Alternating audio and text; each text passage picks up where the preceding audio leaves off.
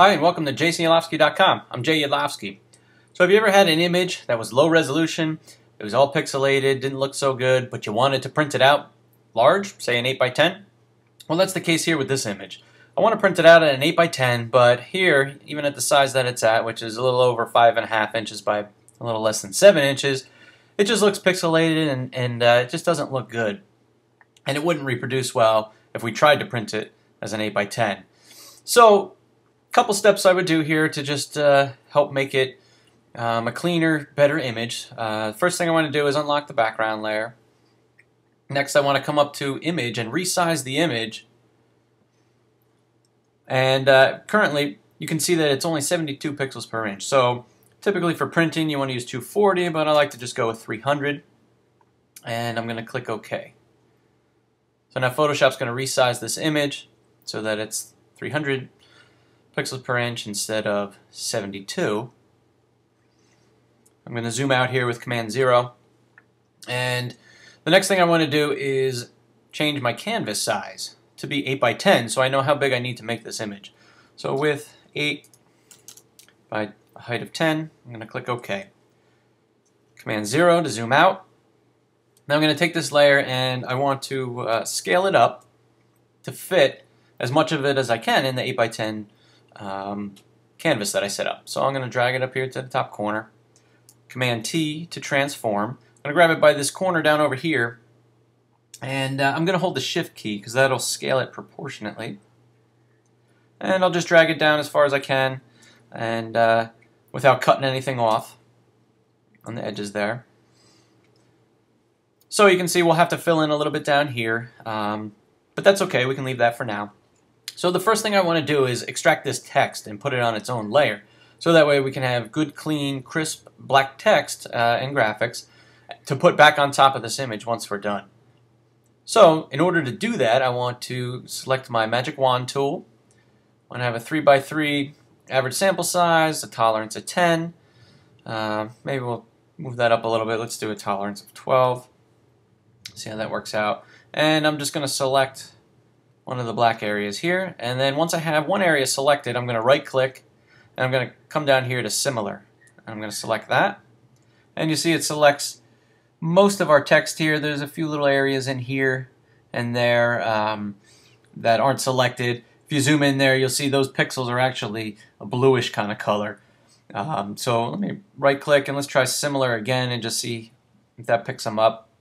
Kind of picked up a little bit more of it. So I'm just going to go with that for now for the purpose of this tutorial, but you could go in there and you would select all the areas so everything is smooth, clean, all your letters are clear and there's no gaps in them like we see here. But in this case, we're just going to move forward. So what I want to do next is create a path out of my selection. So I'm going to right click and I'm going to come down here to Make Work Path. I'm going to select that. Tolerance of 2 pixels. I'm going to change that to, yeah, we could leave 2 pixels. That'll be fine.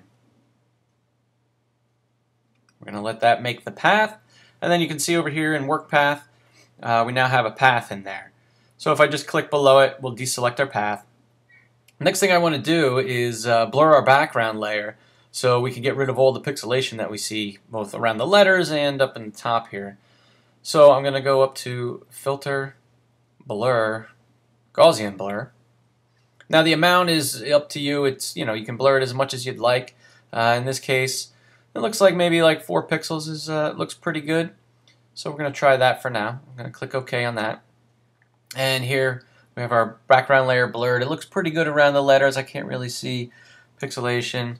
If I zoom in a little bit, maybe you can see a little bit. So, you know, it's up to you on how much blur you want to give the image there. So next we want to fill in the area that's here, and it looks like I didn't drag my selection quite wide enough, or my image quite wide enough, so there's a little section on the side over here where we can fill in too. And to use that, I want to use Content Aware Fill. So what I want to do is select my Square Marquee tool here, make a selection of this bottom area. You want to be sure to include some of the texture or pixels above the blank area so Photoshop knows what to fill the blank area with. Once I made my selection, I'm going to hit Shift Delete, and I'm going to make sure I have Content Aware selected here in my Fill dialog box. I'm going to click OK. We'll give it a second here to fill in that area, and then we'll go through and do the same on this side, so that way our image is a full 8 by 10, and we'll be ready to continue on in the process.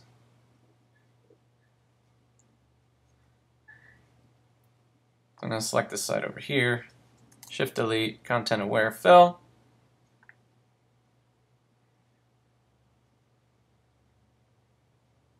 Give that a chance to fill in. Deselect by pressing Command D. So now we have the full size of our image, and I think it looks pretty good. So now we want to add the text back on top of our background layer here. So I make a new layer. I'm going to call this text. And in order to select the text, I want to come down to the paths panel here and select my work path. I'm going to click on it. I'm going to right click, and I want to fill inside the path that we created with black. So here we have black. We want to use black. You can leave all the rest of this as it is. Feather radius of 0. I'm going to check anti-alias. Click OK.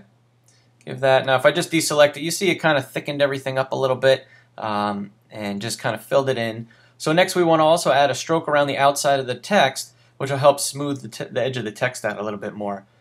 Now when you stroke the edge of a path, we're going to use the brush settings to do that. So I'm going to go into my brush tool and just check on my settings and see what that looks like here. So I have a hard brush selected, and I have it about 8 pixels. So we're going to start with that.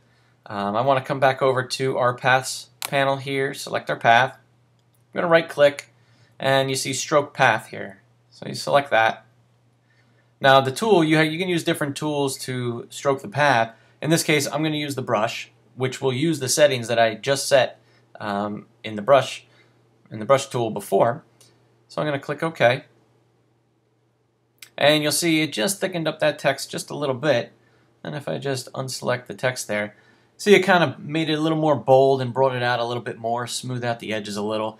Now depending on the size of the brush that you use, if we made it smaller, then the text would just, it wouldn't have expanded as much. And really, it's just something for you to play with, and you pick what you think looks good and what you like. So now the last step, the second to last step I'd like to do with this image is just add a little more contrast to the background here.